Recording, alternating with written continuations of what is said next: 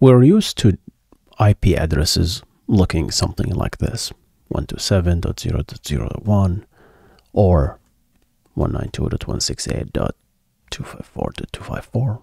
These are valid IP addresses. In this case, one is the local IPv4 loopback. The second one is just an IP address that belongs to my router. But did you know that IP addresses can actually be presented in another format called the octal format? So technically, by adding another 0 and saying, for example, 100, that indicates to use, instead of a decimal format, to use an octal format, which is basically between 0 and 7 values, and you use, instead of using 10 power, you use the 8th power. So this is actually the value. This is the IP address 64.64.64.64.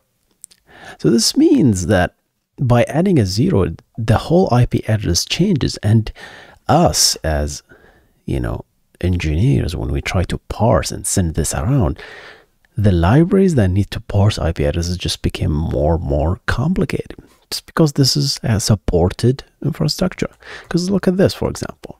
This is 0.177.0.0.1, right? If you look at this, this is actually 127.0.0.1, which is the loopback. And the reason is you would take, so what you take is like you take 7 times 8 to the power 0, which is 1, and that gives you 7. And then you add, so 7 times 8 gives you 56. And then finally, the third part is 1 times 8 to the power 2, which is 64 in this case. So 64 plus 56 plus 7 gives you 127. So the most insightful thing here is not that extra annoyance that we have just to deal with, understanding that there is another format. I believe there is another binary format if you want to do that, to represent the IP addresses. But the danger here is, what if you have a library that did not do that proper parsing correctly? What can go wrong? And actually it did. Back in 2021, March specifically, and I did cover this quickly back in the days, there is a very popular library called NetMask. It's a node library that is effectively used to parse IP addresses, and it will show you what that IP address is, and has nice function that tells you, oh, is this a local host, is this a loopback, is this that, is that. The bug with NetMask was that it was effectively treating this as just a decimal instead of octal. So when you supply 001, it would convert this to 177.0.0.1. You might say, who cares, Hussein? Right? This is really a big deal. Should I really be worried? Well, that bug was long fixed, but what could have happened is the following. So imagine the following scenario. You have built a backend that enables extensibility. That means you want to let the client chooses which backend to connect to, so that the backend server effectively becomes open and extensible. One use case is the authorization server or authentication server.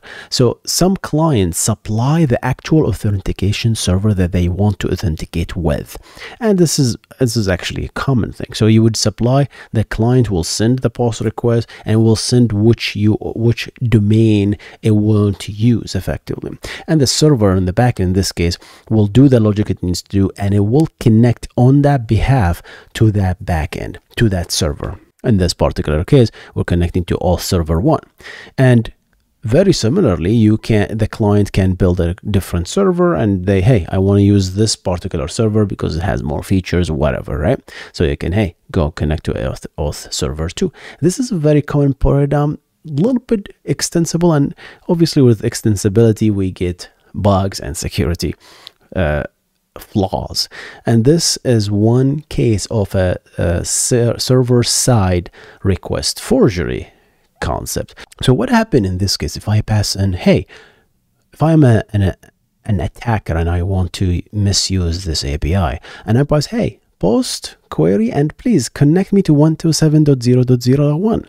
Usually the backend will be properly authored to block requests that tries to connect to its local host, because it's dangerous. You might have an admin API, you might have certain things that you don't want people to connect to, and that's dangerous, right?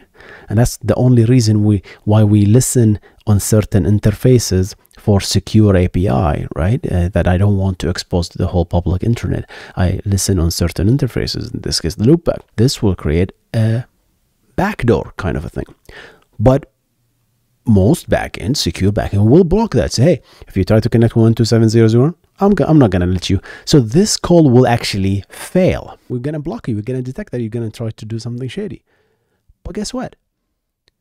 What if I try to be clever as an attacker? I sent you the same request, but I changed that 0.177.0.1. Hey, go ahead and connect to that.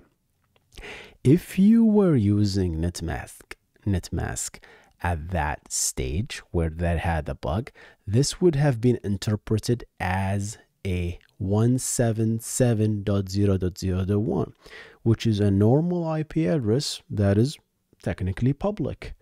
And in that particular case, the netmask question to is this loop back will be false, and that will skip your access control list. And as a result, the call will be allowed.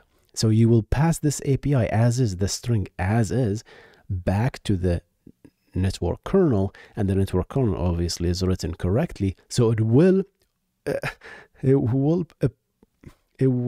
interpret it as loop back, because the bug was just only on your netmask, on your application level. So in that particular case, that IP address was end up in my local host, and you just bypassed all the security mechanism. So I just wanted to talk about how dangerous these, interpretation. And just to summarize this video is, that's why I like things simple. Why did we need to have 7 ways to represent the same thing? It's always causing trouble, always causing confusion. The octal, the binary format, I think we should have stuck to decimal, and and that comes back to always bite me in the butt when I design application. The moment you give multiple options to do the same thing, you're gonna forget eventually that, oh, these options exist, and you're gonna create doors to you that can cause trouble at the end.